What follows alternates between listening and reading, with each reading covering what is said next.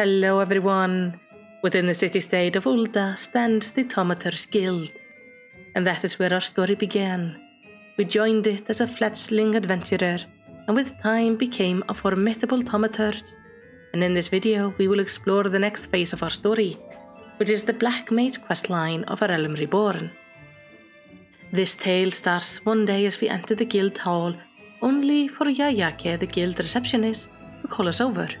She tells us she has been waiting for us and asks if we know of the Marasaya pit.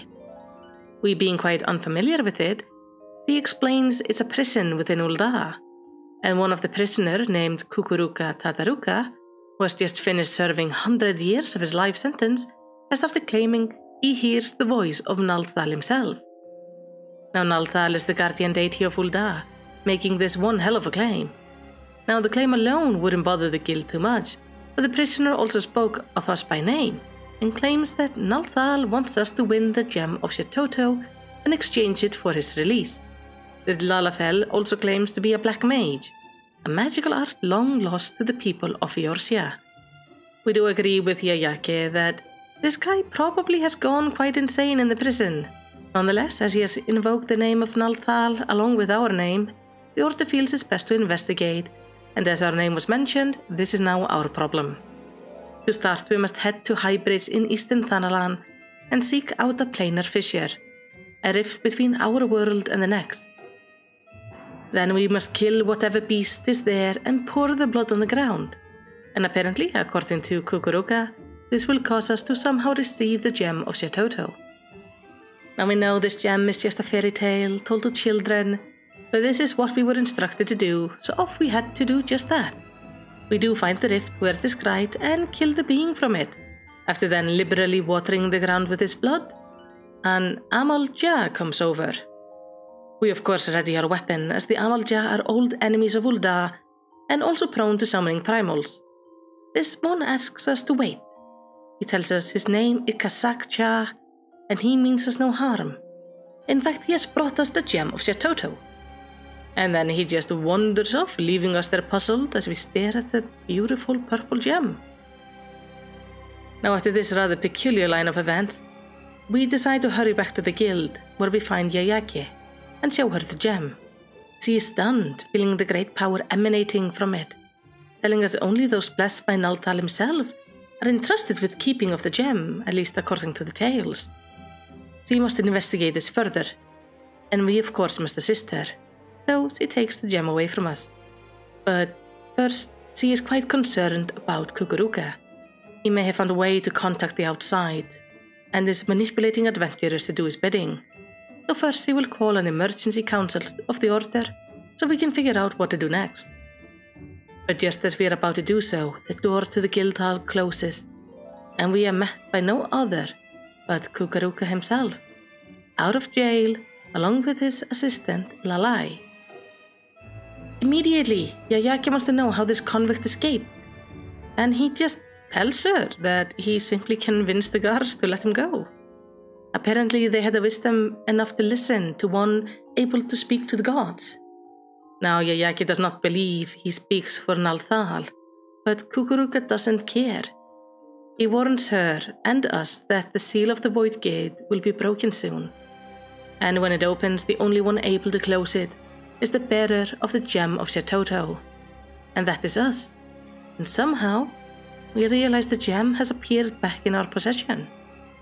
Holding this gem apparently marks us as the Mage of the Black, and we must go forth seeking out the keys required to seal the Void Gate for good. And this Void Gate opening would be a disaster to all, making a way for the creatures of the netherworld, the Void, to get into ours. We are instructed to seek out Lalai for our training, and then Kukuruka and Lalai simply leave, no matter how much Yayake protests.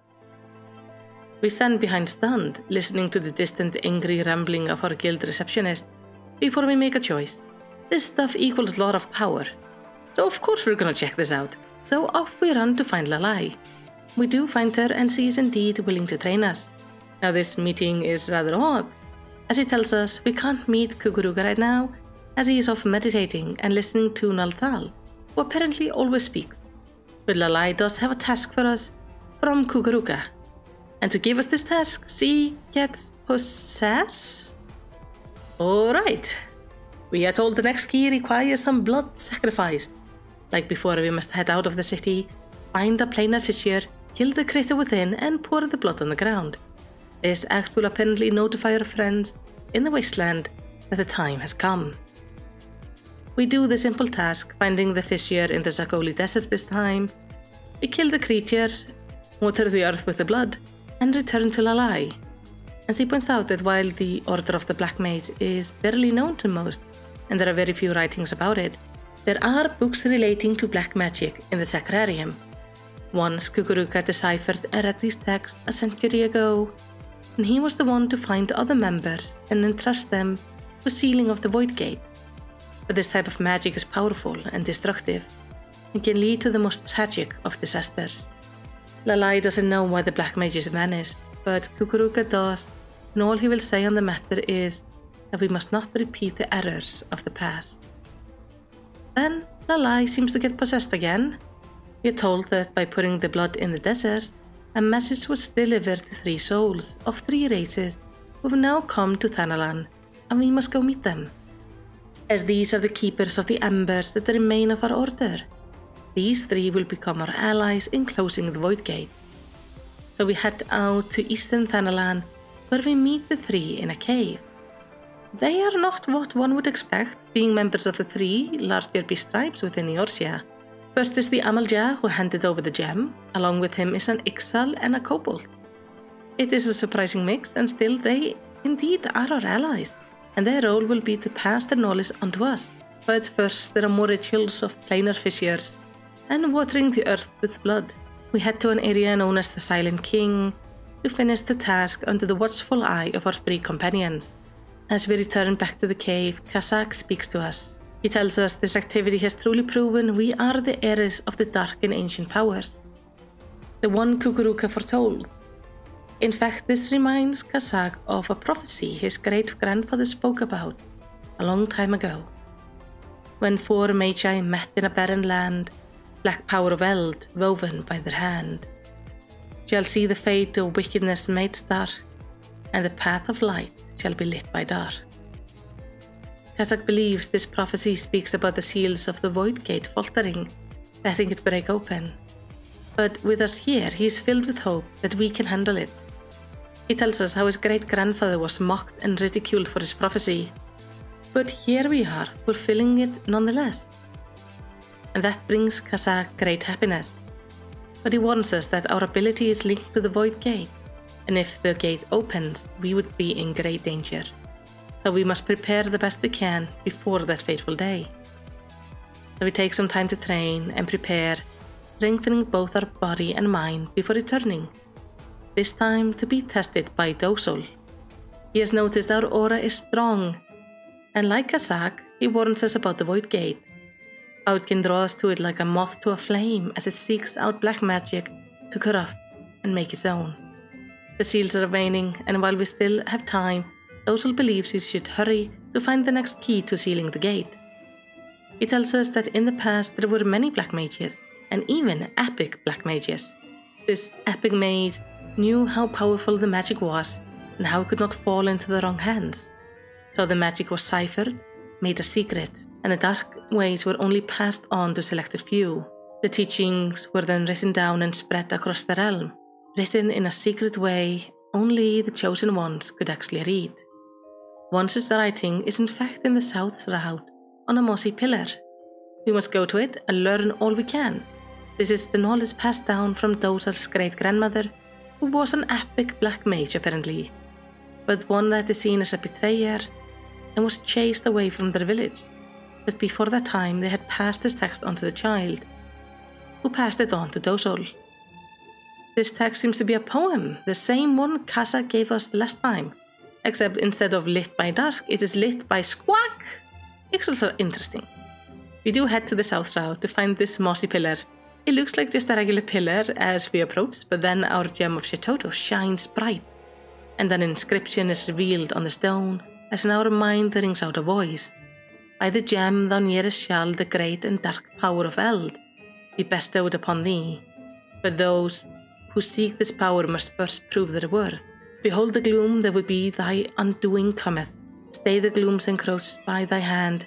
Only then shall the umbral wisdom of the ages be gifted unto these. We are stunned by the sudden sound, only to realize the stone is actually very serious. Planar fissures open up all around us. Dasa, who accompanied us to the pillar, helps us fight them off, sealing with us each fissure, as a new one seems to keep on popping up with hostile creatures just escaping from them. But in the end, we are stronger and able to return back to the Burgundy Falls, where we meet with our friends again. And they confirm our power has grown during this trial. But it's not our last, as the next trial is from Dasa, who, like the other, tells us a prophecy given by his ancestor around 100 years ago. Again, this is the same prophecy as the other two had. Dasa tells us his ancestor, the First Order Patriarch Dagu, was the one to decipher this legend, but as the Patriarch, he was forbidden from leaving the Cobalt homeland. And yet he did, becoming marked as a traitor. Through our three friends, we have heard of three ancestors who around 100 years ago found the same prophecy, were marked as betrayers or madmen by their people, became great black mages, and passed their knowledge down to the children and grandchildren, leading to the three friends we have here. It sounds too convenient to be a coincidence. After all, it was also 100 years ago that Kukuruka was jailed, as we learned at the start of our tale. But we cannot fully focus on that now, as Dasa hands us an ancient thing belonging to his family, a tablet of sorts. And just as the mossy pillar did, the tablet glows, revealing a hidden writing. Know thee, brave keeper of Shatoto's light, as these very words was pain to thy sight. The seal what was cast doth shudder and sigh, and the void gate dread sundering draws nigh. To ward against the creeping of the gloom, thou needest great garb to stay any doom. To the sacred wear thy thoughts must now tend, unto the black command darkness shall bend. And it seems the time has finally come for the obligatory clothing gathering quest, a quest that every job has in A Realm Reborn, and thankfully never again. We must now head out to find our 4 pieces of our set. Thankfully, the location are written down, and according to Kazak, we will require blood from the 3 of our friends to give them to the planar fissures this time. And in return, the fissures should just spit out clothing. We're not surprised that, yet again, whatever we do is related to blood somehow.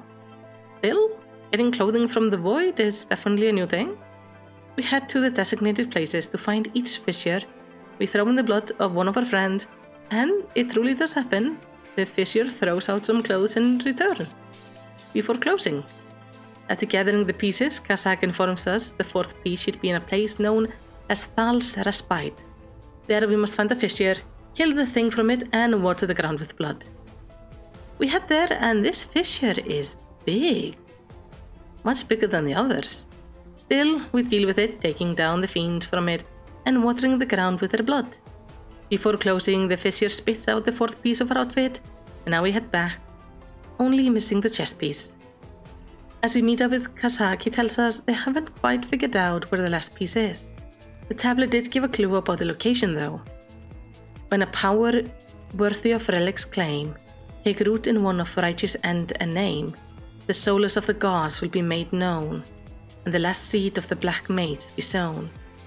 Thus I believe the place may once have been known as Souls of the Gods, though, as we know of Gnosis Place today, it probably has changed the name since then. After all, at a minimum, it has been a century since this thing was written. Though our friends will study, well, at least we put on the pieces. And as we're wearing 4 out of 5 pieces, we look kinda silly, but we do feel stronger. Kazak tells us that he has pored over every record his grandfather left behind and found one note that may relate to this place. It says the true power of destruction will be awoken in that most sacred of places. But he is unsure what this means. He tells us our other friends have headed to their homelands to seek out extra information of their own, and he believes it would be best if we speak to Kukuruka. Perhaps he can guide us to the right place. We agree and head back to ul'dah, seeking out Lalai to ask for an audience with Kukuruka. But we find Lalai panicked and angry. Apparently Kukuruka has vanished. In fact, she is convinced he is no messenger of the gods at all, but a charlatan. One hell-bent on opening the void gate, not sealing it. She tells us she hadn't heard from him for a while, so she went inside the chamber to check on him. There, she found proof of his crimes 100 years ago, and his lies. From what she learned, 100 years ago he conspired with mages from the beast tribe to summon in a creature known as Barbatos, a monstrosity that's meant to destroy all of Eorzea. This plot was discovered by the order of Nalthal. The void gate was sealed before Barbatos could emerge, and Kukuruka was imprisoned. Thalai also found a note with scribblings left by Kukuruka. 4 is the answer. 4 spells of black, 4 artifacts of eld, the blood of 4 races. By 4 alone shall the true power of destruction be awoken from the void gate. Well, this is not good. It's clear that the 4 he speaks about is us and our friends. The artifact could be the 4 pieces of outfit we wear, and the blood of 4 races, well, we did put the blood of our friends into the fissures. Perhaps the fissures were meant for Kukuruka to obtain the blood? All he needs is ours, or his own blood, and then there's not much we can do to stop him. Lalai begs us to go to Null's reflection in southern Thanalan to stop him. So we do, of course, head over there, finding Kukuruka there, already performing a ritual of some sort. And before him, a massive void being, seeming frozen in some sort of a bubble. We arrive, but not alone. Our friends are with us, making it 4 of us there, and making me therefore quite nervous.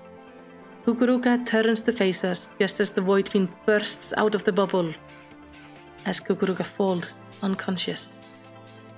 Faced with no other than Barbatos, we take up arms with our friend, as letting it go free could mean the end of all we know. So together we unite and beat this void fiend down. As we banish the thing, we approach Kukuruka demanding answers.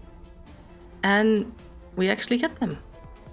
It turns out Kukuruka was not trying to unseal the void gate at all, but instead to right a wrong from 100 years ago, when he travelled with the ancestors of our friends to this place to perform a ritual. He tells us about he was a very ambitious young mage in his youth, who thirsted for knowledge. He discovered ancient writing about black magic during his studies and was fascinated with the power they held. He spent days, weeks and months at a time studying the ancient tomes, slowly starting to master the dark art. But ever so slowly, it was not till he met our friends and sisters that his studies turned from slow progress to making leaps and bounds in a matter of days and weeks. From them he got the gem of Shatoto and the power to sense magic. The relics, everything came from them. Together they studied the black art and eventually found a ritual that could potentially restore black magic to its full expression. But Kukuruka was arrogant and foolish. Blinded with the lust for power, he altered the incantation of the ritual. And from there, everything went wrong.